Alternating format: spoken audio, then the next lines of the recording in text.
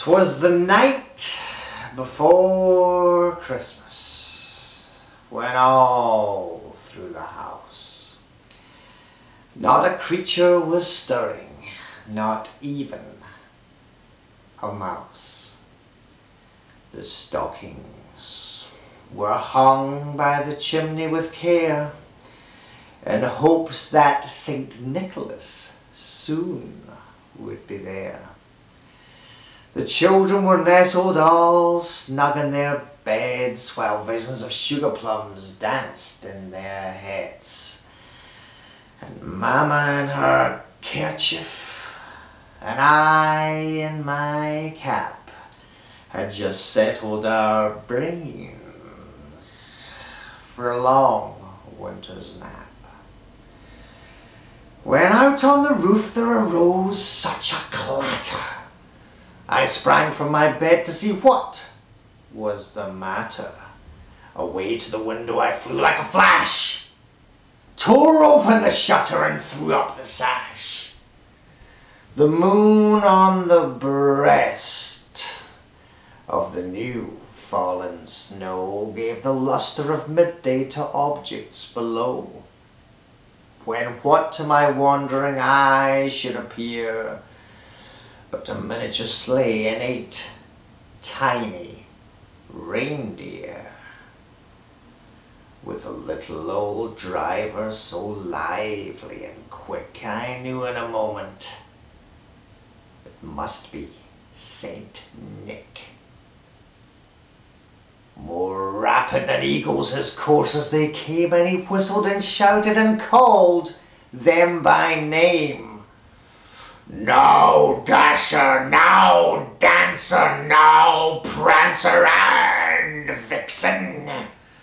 On Comet, on Cupid, on Donner and Blitzen. To the top of the porch, to the top of the wall.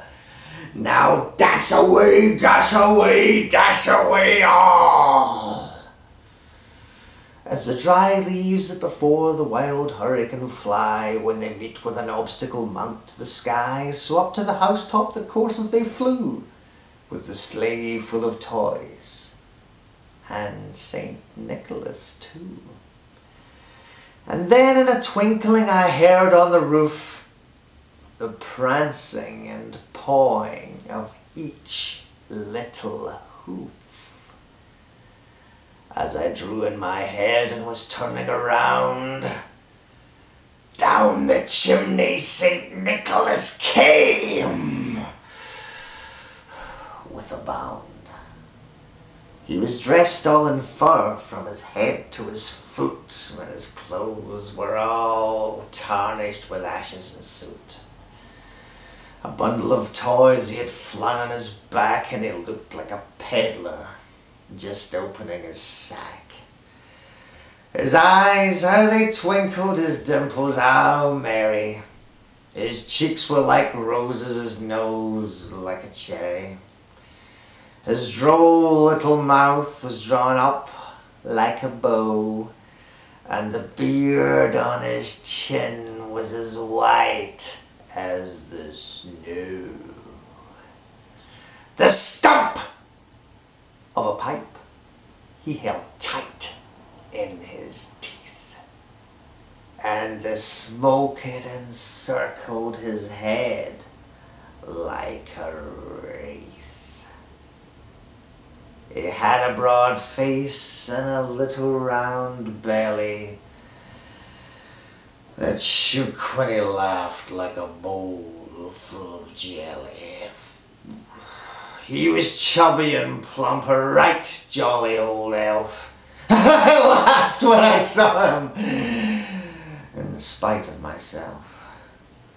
A wink of his eye and a twist of his head soon gave me to know that I had nothing to dread.